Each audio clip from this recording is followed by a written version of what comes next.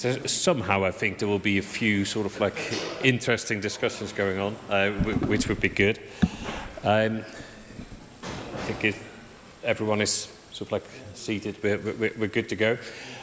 Well, thanks for joining for a panel discussion, and I would sort of like to emphasize the discussion part, and I'm sure there will be plenty of discussion between the panelists, but also if there are questions or views or opinions from you guys here in the audience, be sort of like keen to hear them and of course sort of like answer questions.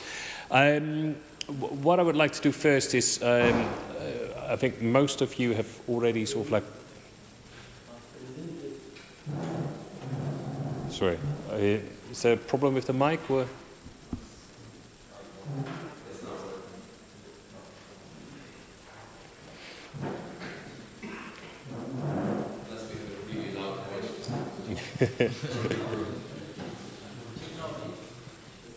Blah blah.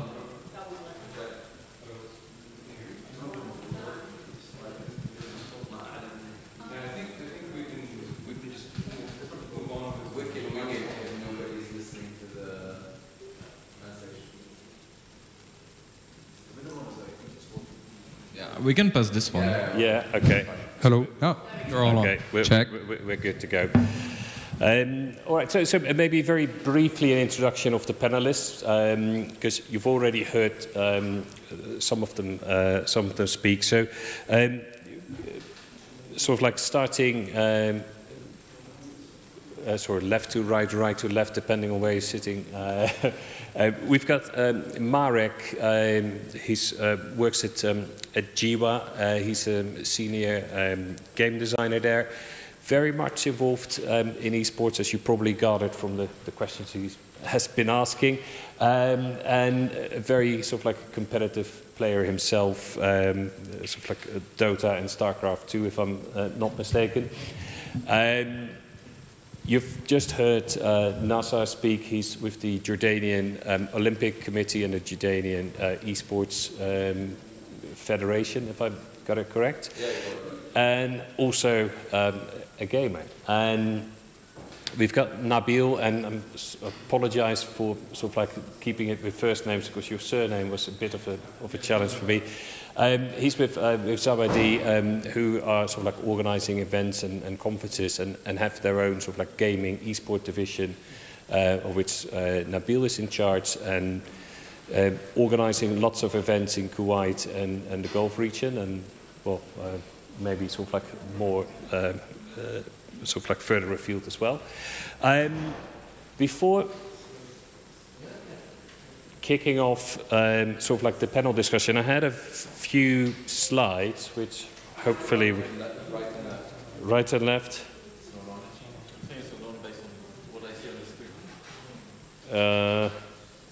Sorry.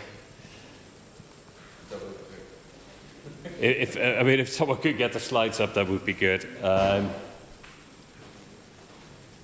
As an events organizer myself, this is a nightmare. No, like for us, for the events organizers. We just yesterday had a live event in our mobile game, and literally everything went wrong. Yeah. So this feels like basically a replay of yesterday's. Yeah.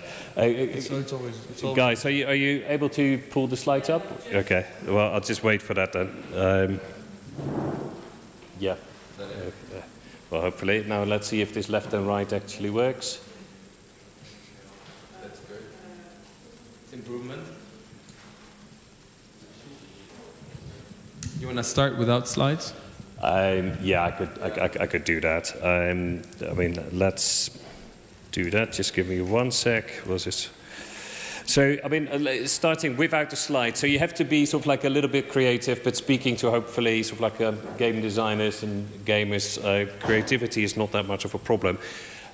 So the topic of the panel today is like how to join the esports wave. And first of all, I had a really cool slide about waves. I think we're there now. Okay, you're good. Yeah, okay. I think we're getting there. Yeah. So I think it's sort of like no longer a discussion that sort of like esports is big, it's a wave, and it's all very cool, and it looks very easy, but in fact it's not so easy. So what kind of wave are we actually talking about? I mean, we've heard people talk about monetization, and yes, monetization is still sort of in a way in its infancy. I think you may have seen slides like this at conferences showing sort of like fairly big numbers of like how big is this market or how big will this market get. What I find sort of like a lot more interesting in a way to sort of like see and show how esports has been evolving. I don't have a slide, but it's just sort of like a little story. I was working with an esports company a couple of years ago, and two of the streamers that were working there, French streamers, they left, set up their own thing on Twitch, and they were doing quite all right. And at one point they had the idea, Zerator and Dark, to do a Twitch marathon for charity. So they organized the Twitch marathon, 2.5 days, invited lots of other Twitch streamers, and they did that, and they raised 170,000 euros. Not bad. So they thought, well, this was a success, charity very happy. So the year after, they did it again. And guess what? 500,000 euros for charity. So this year they thought, well, 500,000 euros for charity, that's going really well. So they did it again this year. And when they were done, I sort of like saw sort of a thing on my Twitter from the French president, Mr. Macron, who was congratulating them on raising 3.5 million euros with sort of like a Twitch esports marathon. And to me, that sort of like tells a lot more than these numbers that sort of like research companies can put together, because it really shows the engagement with players, engagement with the community, and sort of like how fast this is growing. And clearly, if there's so much money to be raised in something like a Twitch marathon, there must be sort of like money in the esports wave. So again, not surprising that there's lots of people sort of like trying to jump on the esports wave, and that is everyone sort of like ranging from developers, publishers, league organizers, event organizers, lots of media groups jumping onto this, as well as tech providers. And hopefully I'd like to hear a little bit more about whether we can at some point see the IOC sort of like joining the wave as well. I don't know.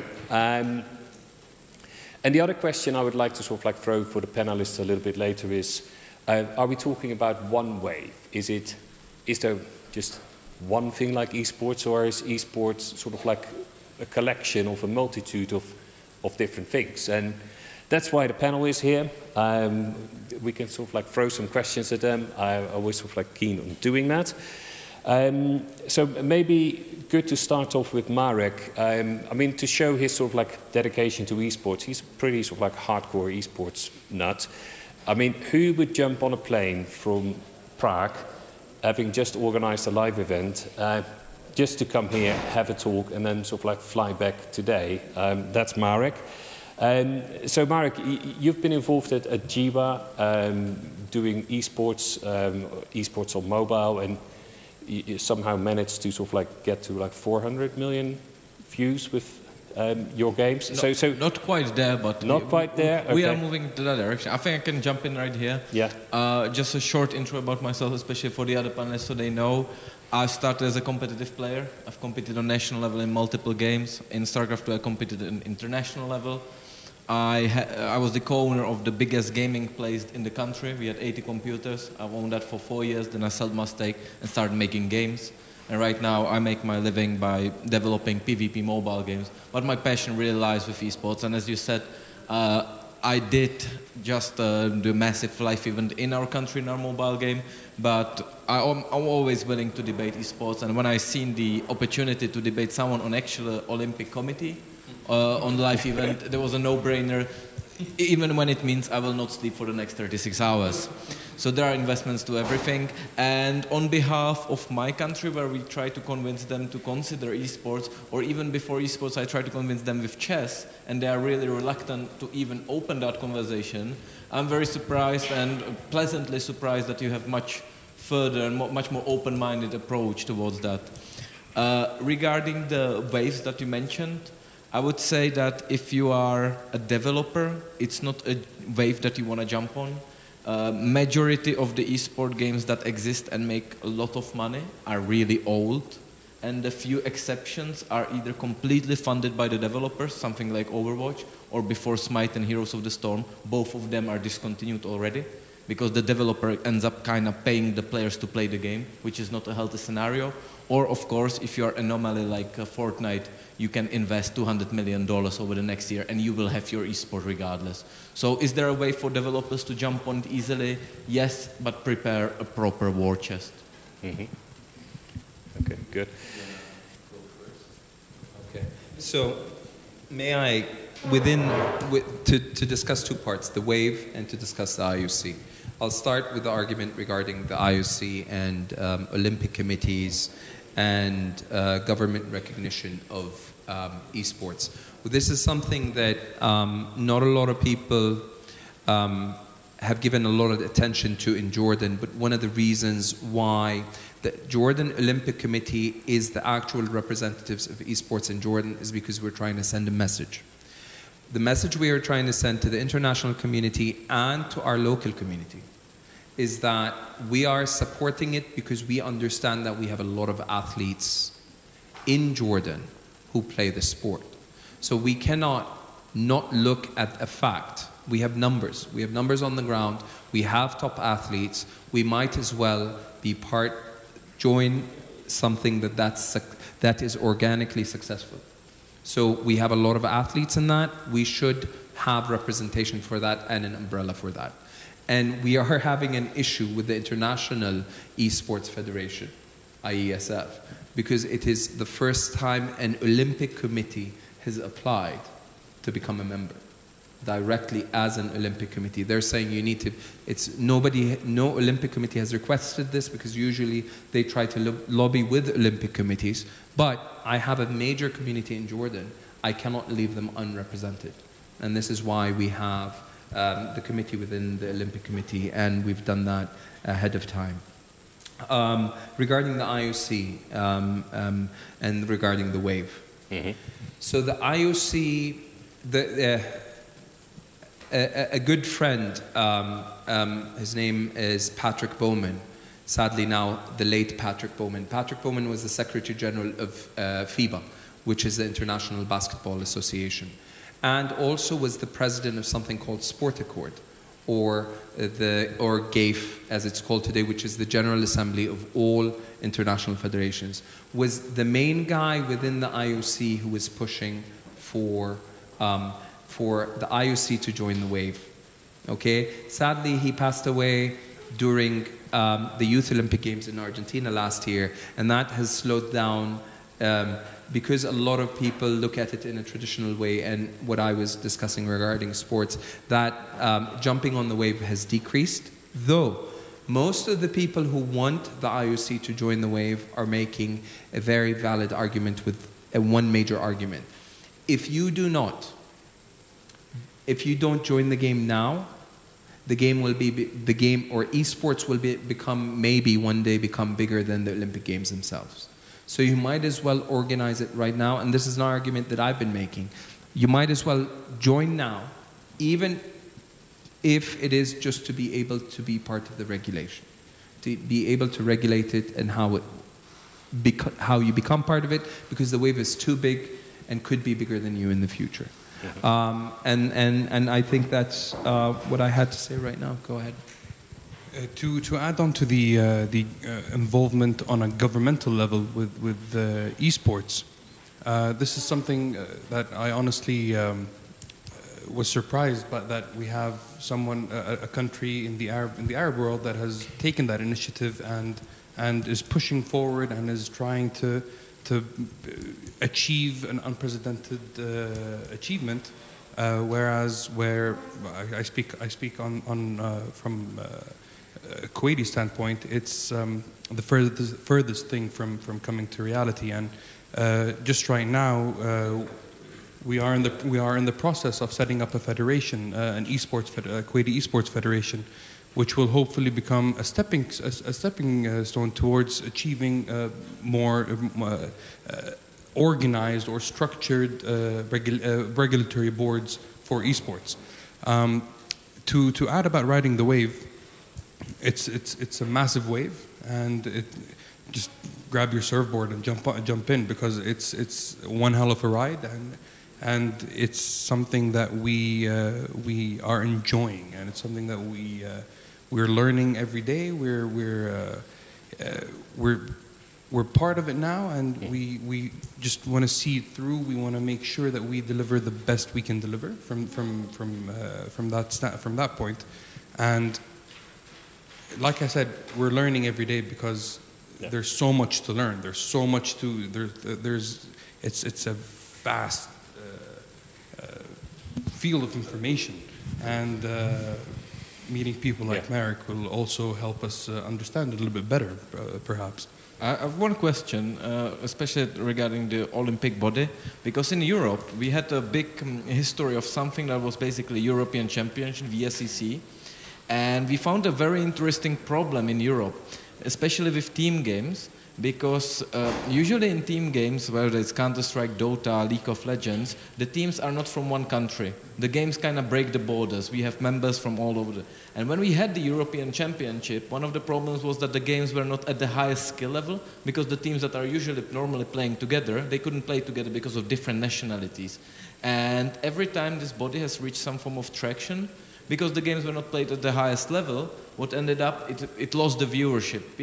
Players or the viewers were rather watching the normal matches in the organic tournaments as ESL or something in the States, rather than watching the European Championship, just because the level of the play wasn't as high. Isn't that something that worries you with bringing the Olympic Committee, which is just based on the nationality, especially for the team-based games?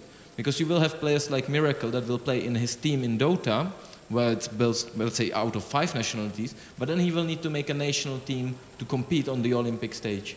Is that something that you thought about while doing this entire process? It's too early to even reach that level of discussion and that level of worry, because as many of the people who have dealt with us and dealt with esports in Jordan or at the Olympic level,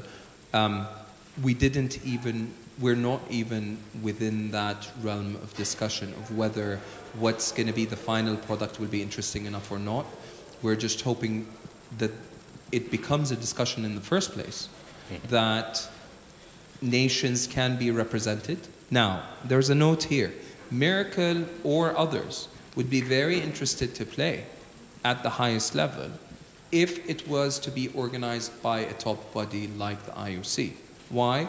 Not for only the financial return, because the governments will pay their athletes to play, but more or less for the international recognition if they wanted it. So if you had the chance as a gamer to go and get an Olympic medal for your country, you will think twice about it. You might say, you know what, I'm more interested in money, but sometimes you say, why not? My amount of time invested, I'm training already, I might as well play for my country and be able to be on that equal stage with other athletes from other sports like athletics. Does that make sense? Well, sadly, Czech Republic kind of disproves this argument with ice hockey. We have some really good ice hockey players that play in the NHL and KHL, but when they are supposed to play for the national team, they just can't be ours because there is no money. So from a standpoint, I want to believe what you are saying, but from the at least historic country that I represent on this panel, we do not do that.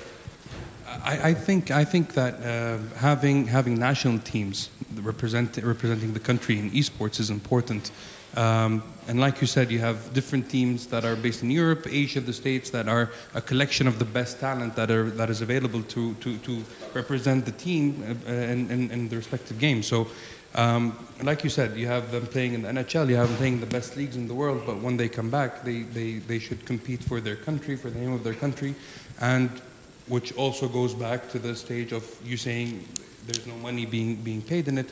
Again, this is, I believe, a responsibility for the national bodies that are creating these teams to provide them with the funding, to provide them with the necessary resources, because if a team exists, if a League of Legends Jordanian team exists, and you have Jordanian players playing in Korea and the States and around the world, and if it's Jordan's responsibility to bring these people to play for the national team, same applies for different countries as well.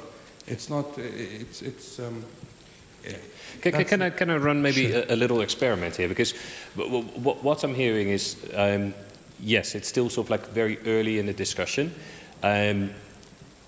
Sort of like in an Olympic setting, we'd be sort of like talking national teams, and yes, those teams might not be as good as sort of like, call it normal pro teams. But then again, the counter argument could be, well, would it be more engaging or less engaging for viewers and esports enthusiasts to see sort of like players from their country to sort of like do really well in a tournament? Could that be as much fun as just watching the best match? I mean, I could watch a Premier League football and it could be really, really great, and I could be supporting my national team. Might not be as good, but it could still be fun. It could be a different experience. So I'm curious from the audience, would you rather see the best team, or would you rather see, or would you equally be happy to see your national team compete at the highest level at an Olympics? And then also like to have your views on that.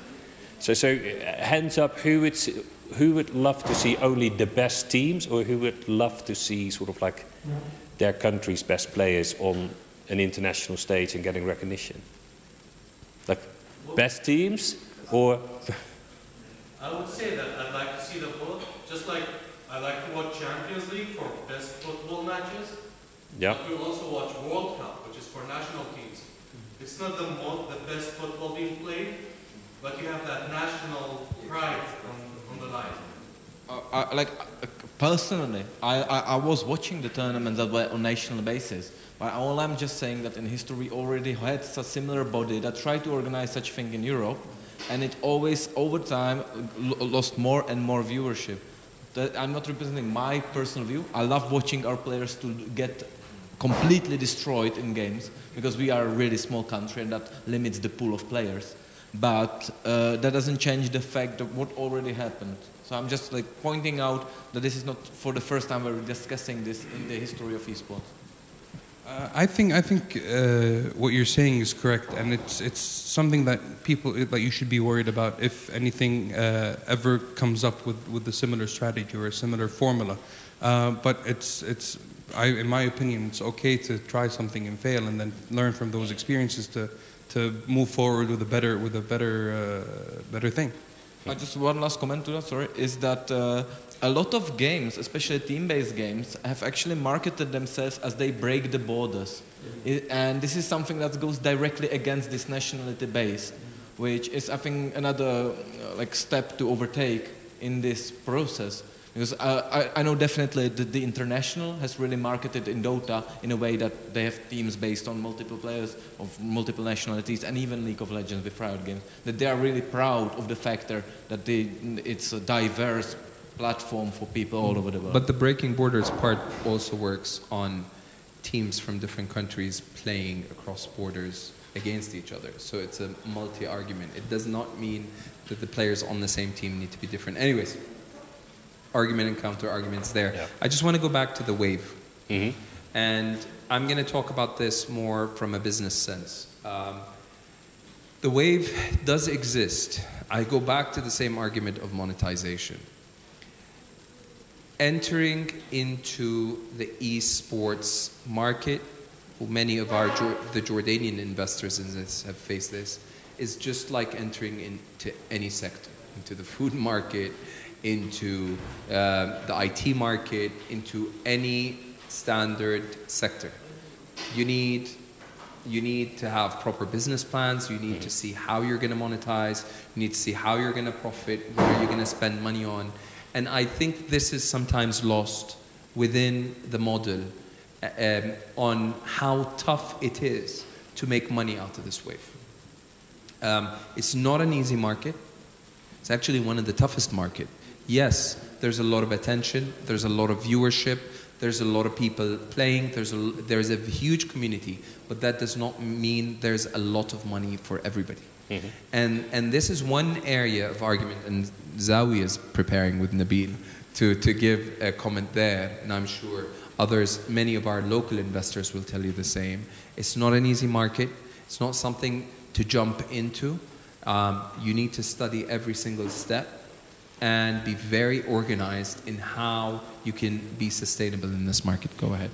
If you look back at the pie chart that you showed us, and it had about 49% of it was sponsorship, and 42% was sponsorship. What are these sponsors making out of spending $450 million into sponsoring esports? There isn't really a tangible return on investment with their sponsorship here. So it's mostly an investment in the youth and capturing a segment of the market that's going to probably have brand loyalty, whatever it may be. Building on what Nasser was saying, is monetization is a very crucial part of it, and it's a very difficult part to achieve. These sponsors, they spend crazy amount of money, and most of the time they make nothing in return. And this is an argument we have with a lot of the companies we work with, and they tell us, okay, I'm going to spend with you this amount of money. What are you going to give me back in return, other than the event that you're going to be organizing for us? So this is where we start to bring in different discussions, like, okay, you're going to be capturing a specific age group from this age to that age, and these are your future potential customers. Depending if it's a bank, for example, what is a bank going to benefit from 13 to 15 to 18-year-olds, other than opening up the youngster accounts? This is a struggle that we face whenever we're invited in to pitch for something or have that discussion, and it's a very important part to.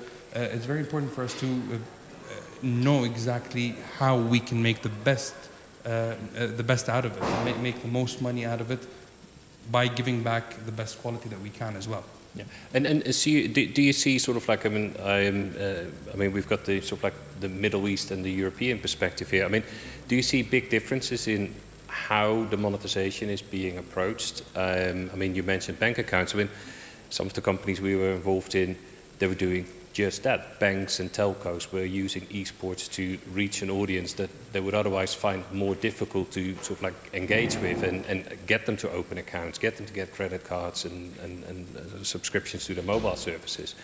I mean, do you see big differences in also within the region? Like, how do sponsors look at it, and how does that affect how events or tournaments are being organized? Is it like one approach for the whole market, or is it sort of much more segmented? It's the way we do it is we try to personalize it with every client that we approach, and a lot of our clients are actually surprised when we suggest collaborating with a different sponsor, and they're not usually prepared to respond. Sorry for that. No worries. It's mobile gaming. It's okay. Yeah. I would just look at it from the base, especially based on this graph where you see that the growth is like 34%.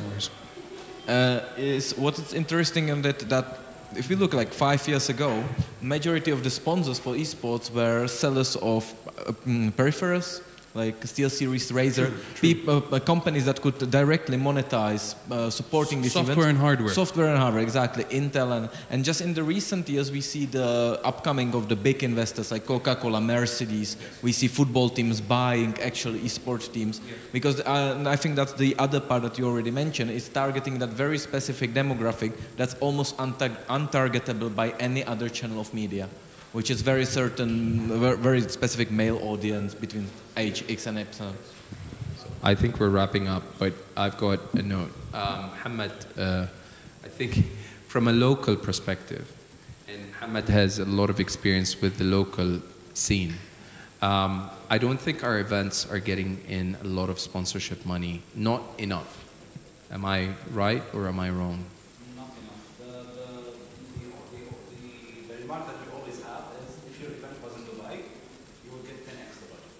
But because it is in Jordan, it's not our priority. Okay, we want to expand the market, but we'll give you peanuts to make an international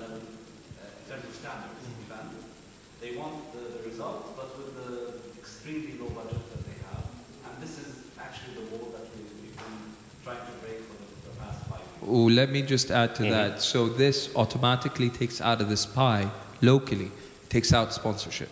Sponsorship, the total sponsorship market for all of sports in Jordan does not go beyond $2 to $3 million a year for all of sports. So all sports across do not get, federation-wise, do not get more than 2 to 3 million total. So take sponsorship out of this pie. Advertising, nobody sees the return on investment unless it's online and global. Take advertising out of that one. Merchandising and tickets, I'm not going to even have that discussion.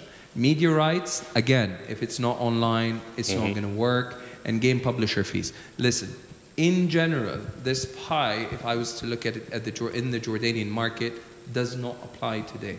And its lack of, the fact that it doesn't apply makes the job of a committee or the sector much tougher to find alternative monetization model for our local market, or to make the return on investment sexier for sponsors and advertisers. But in a bad economic market, that's quite a tough argument to be made.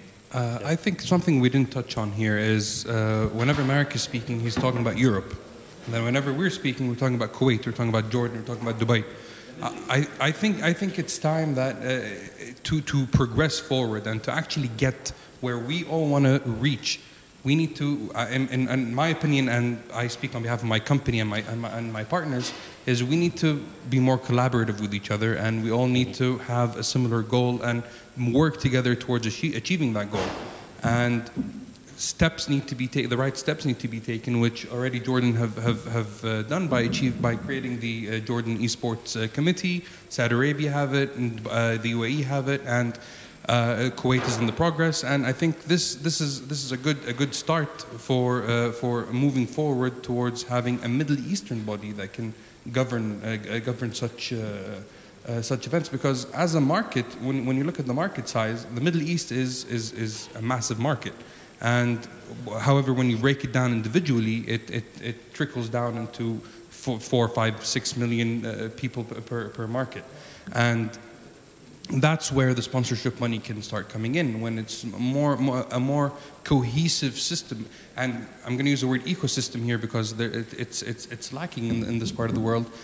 Many different elements need to all gel in together for us to be able to start talking about $450 million of sponsorship or anything close to it in this part of the world. Even it's not just a Jordanian struggle. It's a struggle we face in Kuwait as well.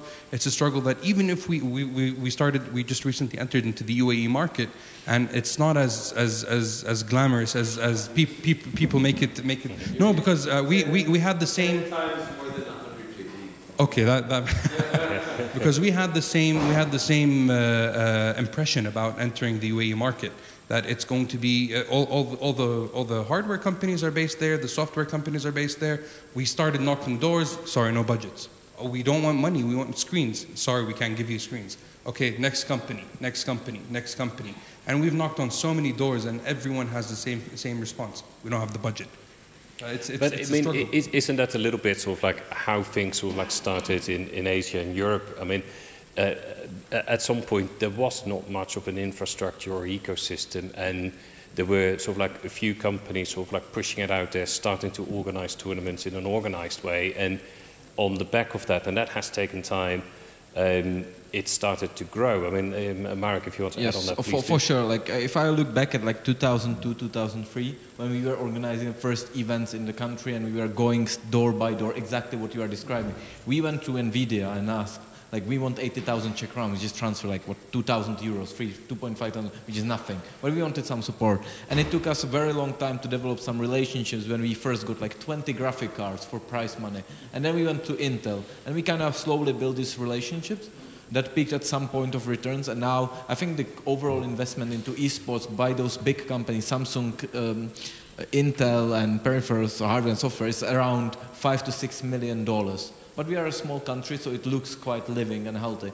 But it took a very long time. And I think what you described, if you separate the Middle Eastern countries and do not look at it as a region, then you kind of find that Jordan is a really small market. The same thing would kind of happen in Europe. I mean, in Europe, Sweden, Germany, and Poland are the strongest esport markets. And if you would put them out and look at every single European state separately, it would also look super weak. But nobody is speaking about esport in single given state. We are always speaking about esport in the whole region. I think partially because traveling is so easy in Europe, really nobody cares if the tournament is played in Denmark or if it's in France, in Paris. Everybody is just like, this is a tournament we do in the region. Mm-hmm. Yeah, just like looking at time for questions. Okay, so I mean, this is your opportunity. I would say, so anything you wanted to ask about esports, I must add. The guys are here now, so I'd like to give the opportunity for questions here. I think the questions happened during. I have a question. Yeah. Marek, you guys are working on mobile esports. Yes. Where do you see mobile esports? How big do you see mobile esports becoming in the next 5 years? Well, the first thing that I would like to avoid is comparing it to the PC sport. I don't think one will overlap the other. I think I'm not comparing. I'm just trying to state that for the audience, that it will be two separate branches. If we look at China, I already mentioned today PUBG. PUBG Mobile is 4 times the size of PUBG PC, which I learned just like 2 months ago and I was shocked by it. So I think mobile esport will be really big, especially in the Asian regions. But we are kind of slowly getting there, even in the European and the rest of the Western world. I think a good example is Clash Royale. However, when I was in Helsinki 2 months ago, and I've discussed with some of the people that are behind the Clash Royale League, which is the biggest mobile esports in Western world as of now, they are not actually so far evaluating it as a success. They are simply using esport as a marketing tool to prolong longevity of already monetizable product, because they still rake up 1.5 billion of revenues every year with the game, and they are just trying to prolong the state when the game is relevant. So I think in the Western world we have a long way to go, and it will be a very difficult path. But in the Asian world, where there is already a generation of players that never played on PC or consoles, they only played games with tablet or mobile. I think there we will see insane amount of growth. And I think, although I'm not a passionate mobile competitive gamer, I will be very honest. I love my PC games, my old PC games. I'm very conservative in this. I'm still looking forward. Not as a player, not as maybe not even as an organizer, but as a viewer. All right, now the million-dollar question is, what about the new streaming on-demand gaming services? Do you think those will be popular with esports? Like the Google Stadia and the Xbox services and the Apple Arcade? No, not in the next 20 years. Do you see it translating from mobile to those services? No, I don't believe in those services. I think those services are gimmicks to scam investors. Okay. That's... It's $1 billion. I think it's always good to sort of like leave it with a very sort of like clear and stark comment. All right, well, thanks very much, guys, for sharing your insights. Thank you for inviting us. All right, cheers.